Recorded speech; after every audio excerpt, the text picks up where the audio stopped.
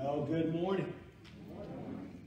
I am very, very excited to be here. It was a very flattering thing when Jason called me and he asked me if I would come and speak and to preach. As has already been said, my name is Josh McDaniel. I was with Jason when he was the youth pastor at Ridgecrest Baptist Church. And he took me on the single worst trip I've ever been on in my life. So understand, my prayers for those in Alaska right now are extra hard. I know that they are going to be blessed, that they are going to absolutely go in the power of the Lord, that the Spirit will guide them, that He will bring forth the gospel. I know Jason preaches the gospel. It's one of the reasons why when I look back on my time in the youth ministry, I look back at it with such fondness. Because the gospel was preached. Because the gospel was proclaimed. One thing that Jason made sure to tell us every time he stood up to preach, I'm sure he does it even now, is that there is no sermon that is a success if you have not walked away without presenting the gospel. This is Father's Day. I come here, I am a father. I have a sweet, beautiful little girl who's 12 going on 22. I have a curly-headed little boy who is 9 going on 7. Because boys go backwards. I stand up here as a father. I stand up here thrilled to be here. And we're going to look today in the scriptures. We're going to listen. I'm going to confess to you, I'm biting off a chunk. All right? We are going from Genesis 1 to 22 today. And we're going to do it. All right? We're going to look at the life of Father Abraham. We're going to do a character study of him. But what I want to draw to your attention first and foremost of all is that as we look at the life of Abraham, you need to know that just like Jason made sure to preach all those years ago and all those sermons ago with me, looking at Father Abraham does not mean we will neglect the gospel. No, no, no. The life of Father Abraham, the stories about his life and everything that he encountered, you see the gospel plainly. In fact, it is so rich as we look at the life of Abraham that perhaps we'll even have a newfound appreciation for how God established the skeletal structure of the gospel here in Genesis. We're going to hopefully see that this morning. So, if you have your Bibles, we're going to be in Genesis. First, we'll read from Genesis chapter 3, but before we get to the life of Abraham, we're going to kind of walk through things that we already know about Genesis. Genesis is the first book of the Bible, but it is a book of the Bible that perfectly sets up the gospel. Let me go ahead and let me explain to you just something that helped me out a lot when I come to study the Bible. We are Americans. We have a Western mindset, okay? And that is good. When we come to stories, when we come to understanding and reading, we have a very Westerner's mindset to that. And what I mean by that is we see things in a line. We see things in stories with a beginning, a middle, and an end. We look at the line of a story, and that's a good thing. But the Bible is not a Western book. The Bible's not an American book. It is Eastern. It was written a long time ago in a place far away from this. And this is the way they write their stories. And it's true across the board. They don't go in a line. Now, we do have a Bible that we have done a very good job of putting and compiling the books together in a line.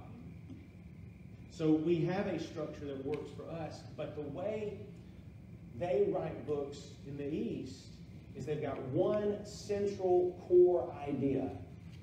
One idea. And they tell a lot of stories. And every single one of those stories points to the main idea. That's the way the Bible works.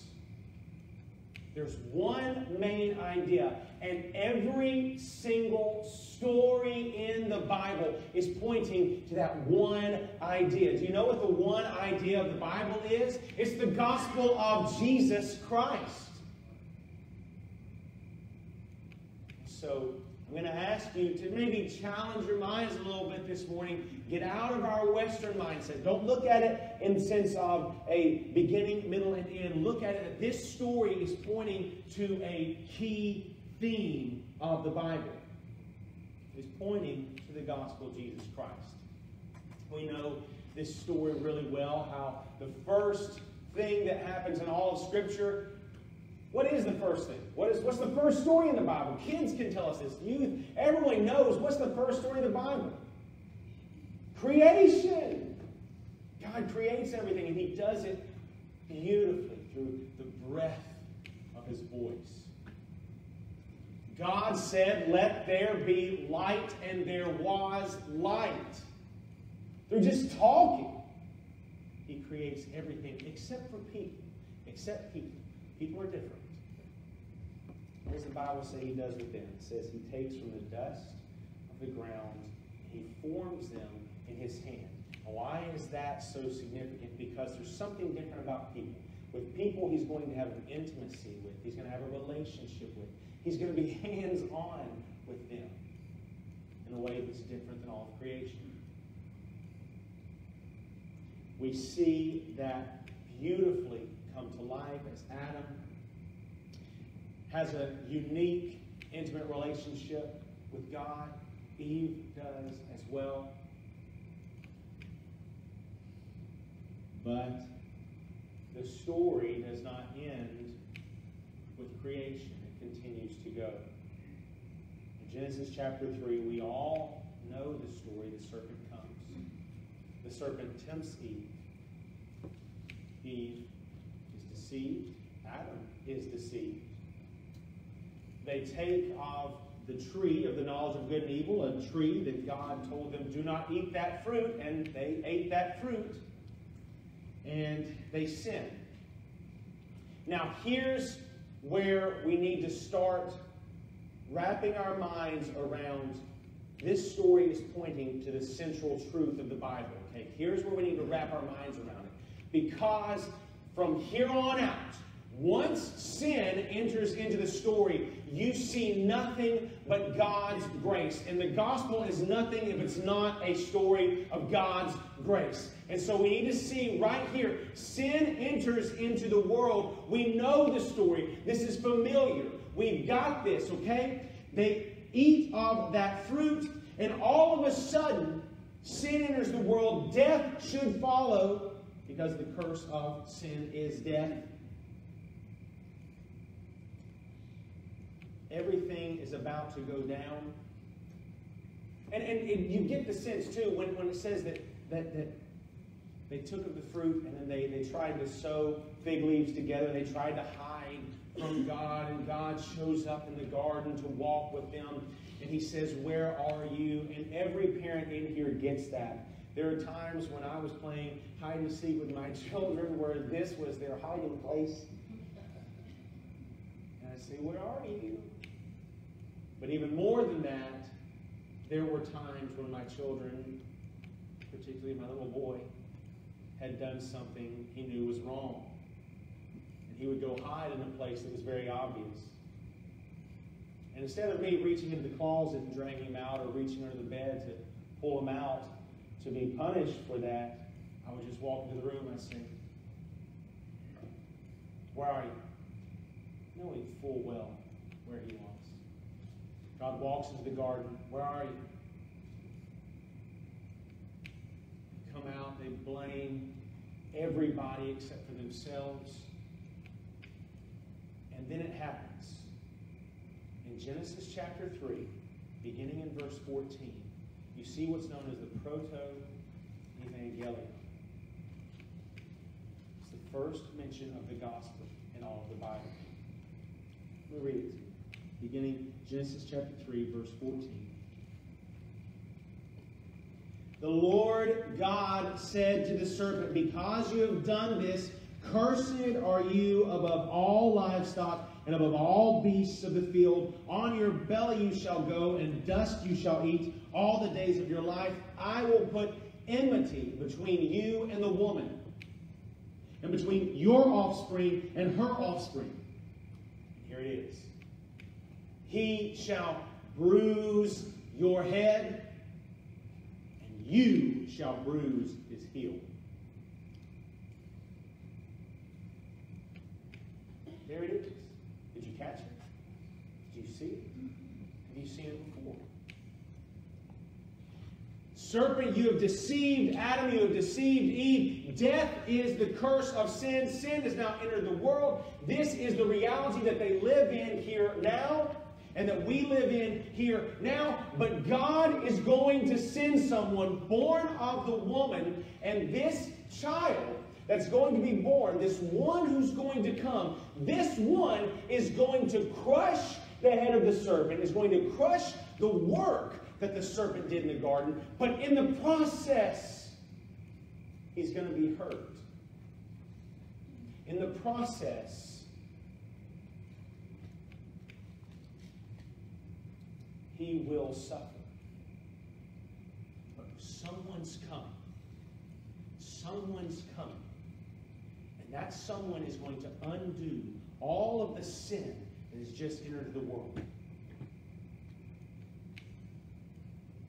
So, what I'm going to ask you to do now, imagine for the remainder of our time that you're hearing this story for the very first time. Imagine that you're reading this story for the first time. I'm going to try and take you there mentally. I'm going to try and take you to that place. Because when we read this story, and particularly if we do it with a lens like this is the first time we're ever hearing these things, we get gut punch after gut punch after gut punch. And we see grace upon grace upon grace. So, someone's coming. Who is this someone? If you're reading this story for the first time, at that point, your mind goes on a fever pitch. Who is it that's coming? Who is this child? When is this child coming? Is it going to be a child who's born of this woman, of Eve? Who is this child? The next story in Genesis is chapter 4, where you have Cain and Abel. You're like, okay, there's the child. There they are. Cain or Abel, that's one of them. That's got to be the child. And we know that story. That's not the child. Cain rises up to kill his brother Abel. This cannot be the child. Where's this child who's going to undo the work? Where's this child who's going to crush the head of the serpent? Where is this one? And Genesis makes us feel the weight of our longing in 3 very significant words. Flip to Genesis chapter 5.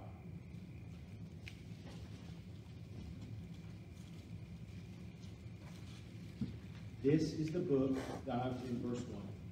This is the book of the generations of Adam. When God created man, he made him in the likeness of God. Male and female he created them, and he blessed them and named them man when they were created. When Adam had lived 130 years, he fathered a son of his own likeness after his image, and named him Seth. The days of Adam after he fathered Seth were 800 years, and he had other sons and daughters. Thus all the days that Adam lived were 930 years. Here are those 3 words. And he died. If you're reading this for the first time, those 3 words hit you like a truck. Because we're waiting on this child. But Adam died. Well, maybe it's Seth. Maybe Seth will be the child that can get us there. But look at verse 8. Thus all the days of Seth were 912 years. They're the same three words. And he died. Look at verse 11. Thus all the days of Enosh were 905 years. And he died. Look at verse 14. Thus all the days of Kenan were 910 years. And he died. Verse 17. Thus all the days of Mahalalel were 895 years. And he died. Verse 20, thus all the days of Jared were 962 years, and he died. And you start feeling the weight of this curse. You start seeing the gravity of what happened in the garden. And he died is a part of everybody's story. And it's coming for you, and it's coming for me. And there's nothing that we can do about it. We're waiting on a child. What in the world is going to happen? How are we going to get out of this cycle? And all of a sudden, three very different words are introduced to the narrative. We read them to you. Verse 21. When Enoch had lived 65 years, he fathered Methuselah. Enoch walked with God. Three very different words. Enoch walked with God after he fathered Methuselah 300 years, had other sons and daughters. Thus all the days of Enoch were 365 years. We're getting nervous. We're getting scared because it's coming to the end of the story. It says Enoch walked with God, and he was not, for God took him. Enoch must have been the child. Enoch must have been the one. He must have been the serpent crusher because he walked with God and now there's no more death. Finally we have it. And that's what you're thinking if you're reading it with their son. Like, yes, there's the answer. But no, it's not. Because if you look down at verse 27, thus all the days of Methuselah were 969 years and he died. It keeps going on and on. And so for the first-time reader, which I'm asking you to go to that place, for the first-time reader, you look at this story and you sit there and think, what is this walk with God? Because right now my choices, my options seem to be walk with God or and he died. I want to walk with God. I don't want to die. What is this walk with God? It tells us nothing. But obviously Enoch was not the serpent crusher. Obviously Enoch was not the one who could take away the work of the serpent. Because even though he walked with God, that's not been attributed to me or anybody else. What is this walk with God? And if you're reading it for the first time, you're going crazy trying to figure it out. The next chapter,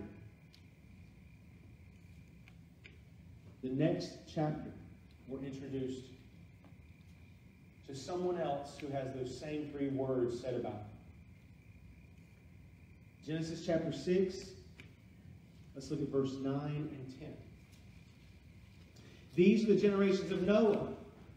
Noah was a righteous man, blameless in his generation. Noah walked with God. Noah had three sons, Shem, Ham, and Japheth. If you continue reading through this, you think, there it is, walk with God again. Maybe Noah will give us some clues. Maybe Noah will give us an idea about what this walk with God is. Maybe we can figure it out here. What is the walk with God? We got nothing from Enoch's story. Maybe there's more with Noah, and there is. There's certainly a lot more with Noah. We get, it's meticulous how God goes out there, and if you keep reading through chapter 6, it says in verse 15, this is how you are to make it. Talking about the ark. The length of the ark, 300 cubits, its breadth 50 cubits, its height 30 cubits. Make a roof for the ark and finish it to a cubit above, and set the door of the ark in its side. Make it with lower, second, and third decks. He goes through all these kinds of hey, this is what you do. Follow this instruction. Follow this instruction. Follow this instruction. Obey this way. Obey this way. And then when you get to verse 22, it says, Noah did this. He did all that God commanded him. And so the first-time reader says, there it is. That's what walk with God must be. That's what it must mean. Walk with God must mean that I just have to obey Him perfectly. That I have to do everything He says. That instead of being in a state of rebellion like they were in the garden when they took the fruit, maybe if I just do what I'm supposed to do, maybe if I just obey God, maybe then that's walk with God. Maybe then I get to have walked with God be my story, not and He died. Maybe it's just obedience. And so you start to kind of get wrapped up in this, because then all of a sudden Noah doesn't die in the flood. And you're like, yeah, he was obedient. And so because he was obedient, that's why God saved him. There it is. I can be more obedient than sinful. I can do that. Maybe I can handle that. For the first time reader, you're starting to latch on to something. Okay, I can do this. I can do this. Until you get to chapter 9. Verses 28 and 29. It says, after the flood, Noah lived 350 years. All the days of Noah were 950 years. And he died. Same three words. The same awful three words. And for the first time reader, everything that you've been hoping for, everything you've been jumping to, everything you've been so excited for, getting worked up over with Noah's story, it crumbles to the ground. Because you've been sitting there, you've been thinking, I thought I had it figured out. I thought it was about obedience. I thought it was about me just doing what I was told to do. I thought it was about me acting a right way. But that's not what it is. And so your mind wanders and it struggles. And you go back to that one promise there in the garden. One day a child will be born of a woman. And he will crush the head of the serpent. And his heel will be struck. You go back to where you were at the beginning. I'm waiting for someone to be sent. I'm waiting for someone to come. You start to look for the child again. You read through a lot of descendants. You read through a lot of genealogies. And every time you're sitting there looking for this child to be born. And a new and a very wonderful thing is brought to your attention when you get. Really, let's look at chapter 11. We'll look at verse 27 to start. Now these are the generations of Terah. Terah fathered Abram, Nahor, and Haran. Haran fathered Lot. Haran died in the presence of his father, so I guess Haran was not the child. Terah in the land of his kindred, in Ur of the Chaldeans. I guess it's not Terah either.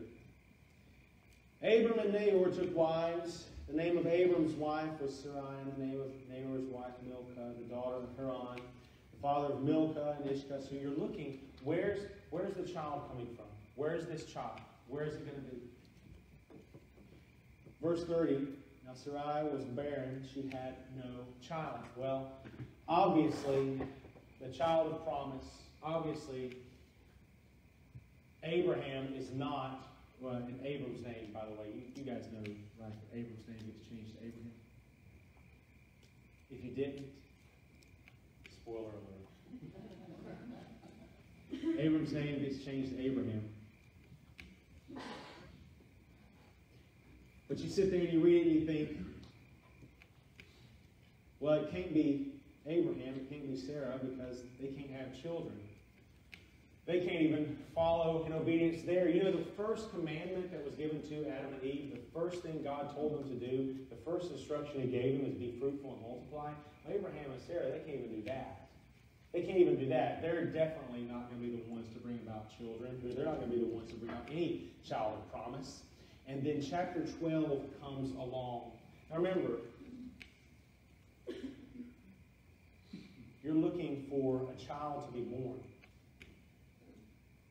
And you understand that it's not about what we can do. It's not about the strength of our obedience. It's not about the power of our will. It's not about what we can do with our hands, feet, our eyes, or our minds. It's got to be waiting for God to do something. In chapter 12, verse 1, now the Lord said to Abram, go from your country and your kindred and your father's house to the land that I will show you, and I will make of you a great nation. I will bless you and make your name great, so that you will be a blessing. I will bless those who bless you, and him who dishonors you I will curse, and in you all the families of the earth shall be blessed. And out of nowhere, wait a minute, the one guy who can't even obey the most essential, basic thing that God has said, the one guy who can't even follow God through in obedience there, he's the one? Why? Why is he the one? He has nothing to bring to the table. He has nothing that he can offer. There is no strength in his family. Why? Because his wife can't have children. So why this guy? And beautifully, remarkably, wonderfully, we come to the realization it's not because of the strength or might of Abraham, but it's because of the grace of God. The grace of God is what we have to hang our entire life upon. It's what we have to rest our entire existence on. The grace of God. Not to look at some sort of might in my hands, or not to look at some sort of characteristic that I might have. No. I have to rest on the grace of God. But Abraham, and it's always shocked me. It's always surprised me when you read in the Old Testament, or when you read in the New Testament, you see the Pharisees and you see the Sadducees, and they're always talking about, oh, how great Abraham was, oh, how wonderful Abraham was. If you talk to a person who is a Jewish person today, they talk about how wonderful and amazing Abraham was, and I kind of want to tell them, don't you get it? Don't you understand? The story is not about Abraham, even though his name's there. The story is not about his might. The story is not about his renown. It's about what God's grace is going to do. Don't you get it? By the way, the Bible makes sure to tell us that Abraham didn't deserve this honor. Not only do we understand that he couldn't have children, but before that chapter ends, where God tells him that he's going to be a blessing to all the nations because of his family, before that chapter even ends, Abraham sins in a terrible way. He tells Pharaoh in Egypt, he says, because his wife was beautiful, he says, this is not my wife, it's my sister. And so Pharaoh takes her into his palace. Sins greatly because of Abraham. The Bible makes sure to let us know, no, it's not about his strength, it's not about his might, it's not about his power, but it's about the grace of God to overcome any and all of our sins, any and all of our deficiencies.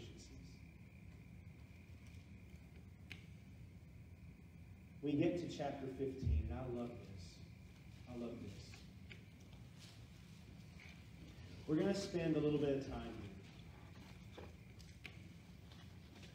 The reason why we're going to spend a little bit of time here is because so often we pass by this and we don't get it. So let me kind of break down what's going on. Let me look at just chapter 15, verse 1. After these things, the word of the Lord came to Abram in a vision. Fear not, Abram. I am your shield. Your reward shall be very great. But Abram said, O Lord God, what will you give me? For I continue childless. The heir of my house is Eliezer of Damascus. Abram starts to falter. He starts to feel the weight, like all of us have felt, that there's no child coming. Where is the child? You said that it was going to be with Abram and Sarai, or Abraham and Sarah. Where's the child? Where's the child? I understand it's got to be a grace, but where's the child?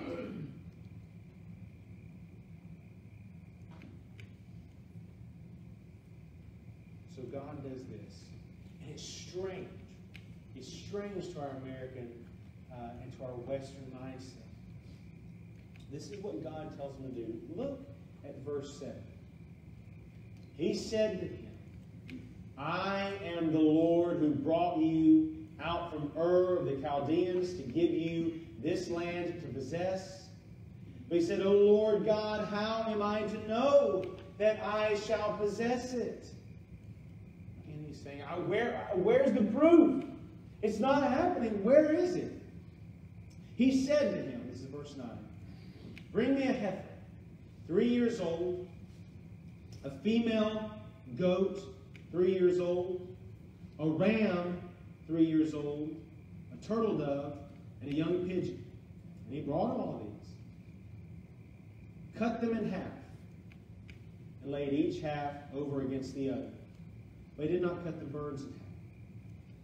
And when birds of prey came down on the carcasses, Abram drove them away. Wait a minute. God said to bring him these animals, and then Abram cuts them in half? What is this? Why did he do that? How does that make sense at all? Bring me all these animals. Bring me a heifer that's 3 years old, a female goat 3 years old, ram 3 years old, turtle dove, young pigeon. Bring them. And Abram just cuts them in half, and then he drags the bodies apart from each other. Why did he do that? What's the point? Something's going on here that we don't do today, obviously. At the time this was written, there was a covenant that was instituted multiple times over and over again. It was called the covenant of the suzerain king. The suzerain king was the highest king of the land, the mightiest, the most powerful king of the land. And that suzerain king, when he would go and when he would look at a lesser ruler or at a lesser servant, he would make a promise to that servant. And he would say to that servant, I will be your king. You will be my servant. You will be my even slave. You shall serve me. You shall obey me. But this covenant took place in a very odd and strange way. This is what they would do with the covenant. They would bring these exact animals to the table. And they would take those animals and they would cut them in half. And then they would drag the carcasses away from each other. Why would they do that? It would leave on the ground this bloody path, almost like a bloody red carpet. And then this is what the suzerain king and the lower king would do. They would walk together through that blood path. They would walk together through the blood, and when they would walk together, they would do it, and the suzerain king, the higher king, would look at the lesser servant, and he would say this to them. He would say, I will be your king. You will live under my protection. You will be my servant. You will enjoy all of the things that come with living in my kingdom. You will be mine, and I will be yours. But if you disobey, if you stray, if you deceive me, then the thing that happened to these animals, that is the curse that will be upon you. The suzerain king would walk the path. And it was a fearful thing to walk that path, because if you ever disobeyed that king, then the king had all the right to put you to death. So bring me these animals. Abraham does it. He knows what those animals are for. He cuts them in half. He makes the blood path. Now look at what happens in verse 12. As the sun was going down, a deep sleep fell on Abram. And behold, dreadful and great darkness fell upon him. Why would dreadful darkness fall upon him? Why would fear creep in? God himself is saying, I'm about to make this covenant with you. You are going to see that I am going to be there with you. I'm going to be your God. You're going to be mine. Why is Abram so afraid? Why? It's very simple. Because he knows that he cannot walk in obedience with God. As soon as he was given the covenant in chapter 12, immediately he sinned against God. He knows the story of Noah. He knows that Noah could not obey perfectly. He knows that every single person who's gone before him has suffered the 3 awful words, and he died. He knows that sin is great in his life, and he knows he cannot walk the path. He knows that he cannot walk with God through the bloody path. He can't do it. He can't honor his end of the deal. So deep, dreadful darkness falls upon him.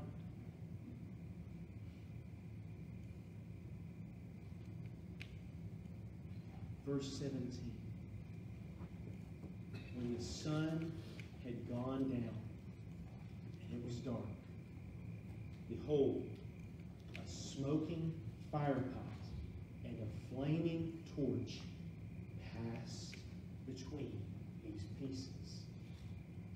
On that day, the Lord made a covenant with Abram, saying, to your offspring I give this land, from the river of Egypt to the great river, the river Euphrates. And he goes on to list how far this land will go. What just happened? What happened? God knew Abraham couldn't hold up his end of the bargain. God knew Abram would fail. God knew Abram would sin. By the way, the very next chapter, you know what Abram does? He sins again. God knew that Abram would fail. So what did God do? God made the covenant with Abraham, but he didn't do it having Abraham walk beside him. God literally walked with God through that blood path to make the covenant. How do I know that? Because in Exodus, God shows up to the Israelites as a cloud by day and fire by night. And here we see a smoking fire pot, a flaming torch passing between pieces. What am I saying? God said, or showed Abraham right then and there, I know you can't keep your end of the bargain. I know you can't do it. But I'm going to make this covenant with you. And Abraham, if you fail, if you sin, if you stray, the death of these animals, the curse of these animals, will not fall upon you, but they'll fall upon the one who walked with you. God makes a covenant side by side with God. And if Abraham falls, the death falls upon God.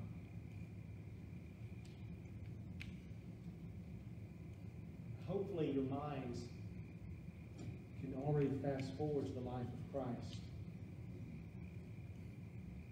If they haven't there, got one more story in Abraham's life quickly to show you. Chapter 22.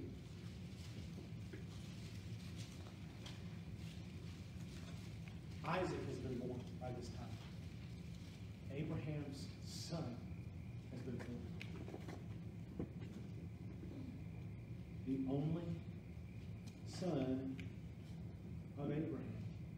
The only son of promise from Abraham. After these things, this is verse 1. God tested Abraham and said to him, Abraham. He said, here I am. He said, take your son, your only son Isaac, whom you love, and go to the land of Moriah and offer him there as a burnt offering on one of the mountains on which I shall tell you. You got one son of promise, Abraham. Just one. Take him and sacrifice him. Kill him. Put him to death.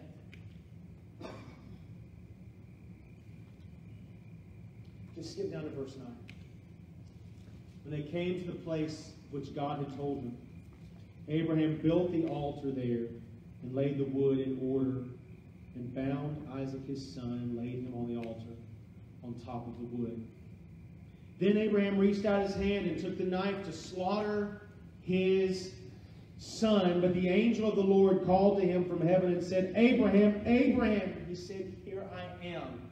He said, do not lay your hand on the boy or do anything to him, for now I know that you fear God, seeing you have not withheld your son, your only son, from me. And Abraham lifted up his eyes and looked, and behold, behind him was a ram caught in a thicket by his horns. And Abraham went and took the ram and offered it up as a burnt offering instead of his son. So Abraham called the name of that place, the Lord will provide. As it is said to this day, on the mount of the Lord it shall be provided. Understand, in this story, we see a further look at what's going to happen in the gospel of Jesus Christ.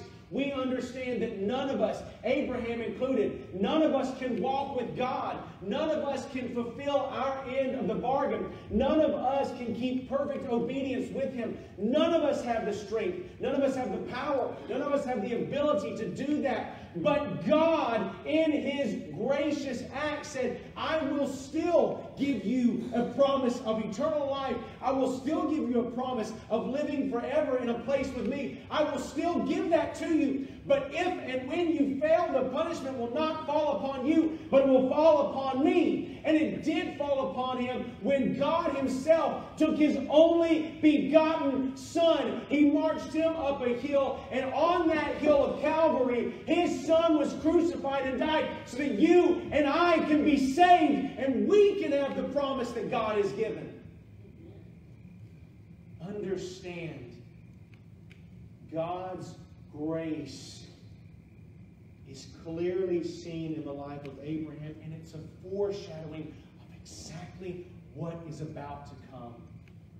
You look for the child all throughout this book, and you don't see the child, but you see the child pointed at constantly. Who is it who's going to walk with God? Who is it who's going to live in perfect obedience? It's not me, it's not you. But we know the answer to that is Jesus Christ. Jesus walked with God through that blood path. And because of our sin, not because of his, because of our sin, Jesus was offered as the only Son of God for a sacrifice so that you and I can be saved. By the way, this is a really interesting note. There is some discussion, there is some debate on where this hill was that Abraham took his son to be sacrificed. We don't know exactly which hill it is, but every serious scholar who looks at the geography, they recognize that this hill is somewhere very close to the hill that our Lord was crucified upon. Oh, what a gracious God. What an amazing Father. What an incredible gospel that Abraham points to. Just to bring it full circle. Just to bring it full circle. I had a child one time ask me, well, how did Enoch do it? How did Enoch walk with God? I don't understand. How did Enoch walk with God?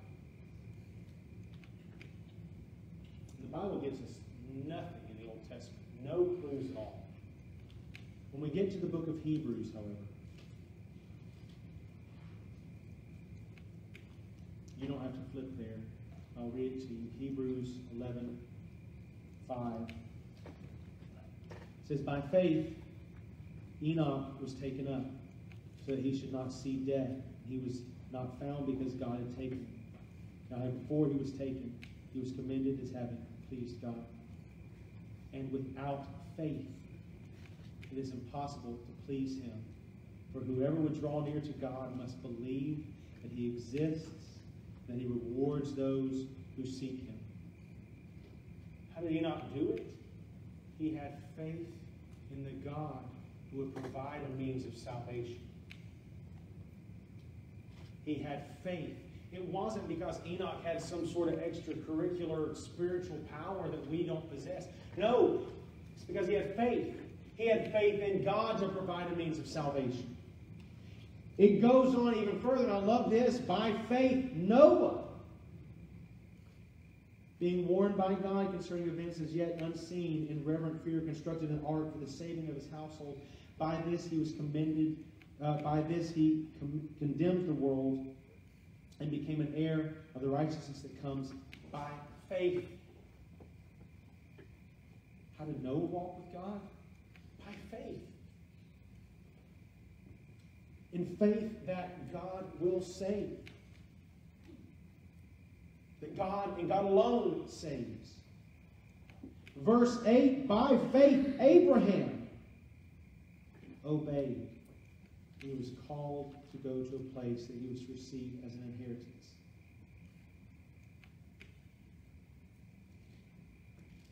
What is it? What is this walking with God? What is it? It's understanding that you have no strength of your own to save yourself. What is this walking with God? It's faith. It's faith in the only person who can do something about it. It's having faith in the only one who can walk with God. It's having faith in the only person who can assume that sacrifice on our behalf. It's having faith in the only begotten Son of God, our Lord, our Savior, Jesus Christ. So fathers, sons, daughters, wives, this is Father's Day. And understand that the life of Abraham and his family pointed to the gospel. Here's my question for you. just as the Bible was written, where every story points to the gospel, so your life has been provided to you to point to the gospel. How is your life, how is your family pointing to the gospel? And if it's not,